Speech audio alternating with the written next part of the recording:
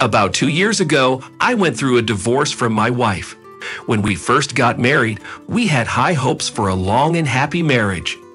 At the time, I was head over heels in love with her, and it seemed like she loved me just as much.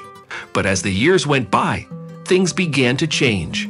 I would rush home from work, looking forward to my wife's embrace, and well, things were different. It was like the anecdote. Husband returns from a business trip, and you can guess the rest. I found her with another man in our bed. I didn't ask who he was. I just knew I couldn't stand his presence.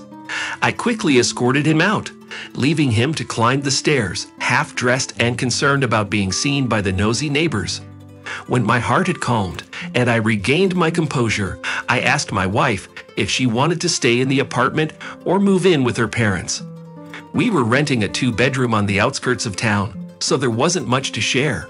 She just shrugged her shoulders and nonchalantly said, "Why should we move? What's done is done." Her apparent indifference infuriated me. Gritting my teeth, I stated, "You have 10 minutes to leave my house." I remember struggling to remove my wedding ring, fighting the urge to forcefully kick my once-beloved wife out of our shared space. She shrugged again, retreated to the bedroom, and turned on some music. At that moment, I couldn't help but think, what a heartless woman. Who does she think she is? Fueled by anger, I headed for the kitchen, remembering the expensive bottle of cognac I had gotten for my birthday at work. It was still in the cupboard. A few minutes later, Mia appeared, standing on the threshold of the kitchen. "Can I have a drink too?" "Sent the wife you're back a bit early," she said carelessly.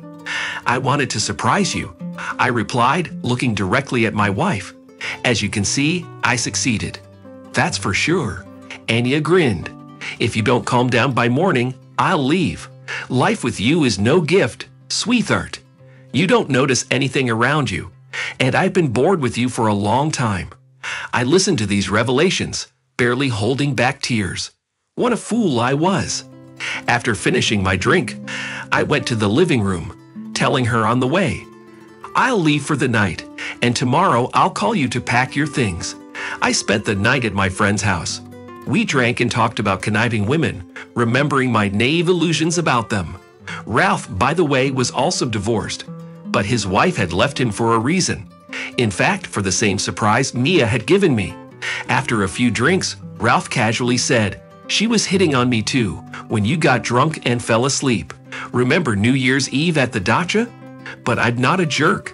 Maybe I'm not a saint, but being with a friend's wife is out of the question. I turned her down, and I think she's hated me ever since. "Well, I don't care," I said drunkenly. "Thank goodness everything is out in the open now. Otherwise, I'd be living like a fool. It's a good thing we don't have children. Let her go her own way, as long as she stays out of my sight. Still, I should have beaten that man's face in, shouldn't I? But Ralph was asleep, and I had no one to complain to about life. In the morning, I came home before work. Only bare walls and a hungry cat were waiting for me. Wow, she took everything.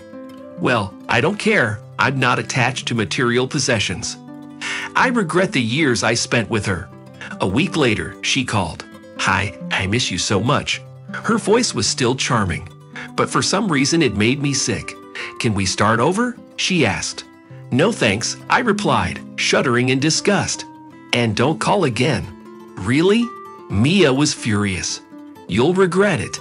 A month after I finalized my divorce, something unusual started happening to me. I constantly felt like I was being watched, or rather, that there was always someone around. Of course, I did not see any devils with hooves and tails, but I had an undeniable feeling that even when my apartment was empty, I was not alone. Once, while at work, I had to climb up a 9-story building because the construction workers needed to repair the roof. Talking to the contractor, I involuntarily approached the edge and suddenly felt a light push in my back. I recoiled from the surprise and almost fell. Filled with anger, I turned around to reprimand the guilty joker, but to my surprise, there was no one in sight. My workers looked at me in utter confusion, asking why I was acting this way. I wiped the sweat from my forehead and mumbled a weak excuse, citing dizziness. My deputy worriedly patted me on the back, suggested it might be a blood pressure problem, advised me to see a doctor, and emphasized the potential danger. That day stayed with me for the rest of my life, every minute etched in my memory. Several more times I found myself on the brink of death.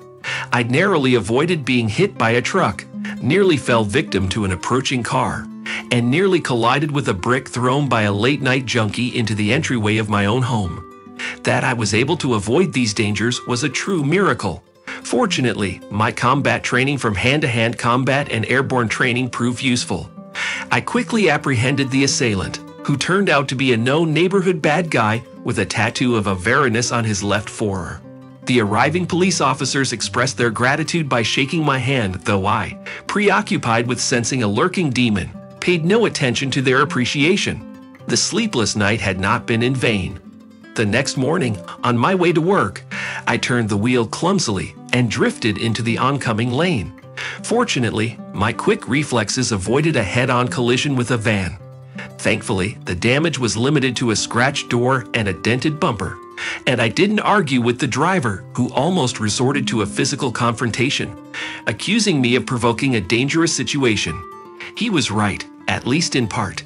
In that moment, it was finally clear to me that my ex-wife's threats were not empty words. She was the one behind the push from the roof, the one who had instigated the attack by the stoned teenager, and the one who had controlled the steering wheel, directing me to collide with the oncoming car. It was clear that it wasn't just her physical presence, but her will, her desire to destroy me, and her hatred. 2 years had passed since our divorce, and my ex-wife had remarried, seemingly thriving in her life with the son of a local tycoon. However, I still felt an undercurrent of ill will in my existence.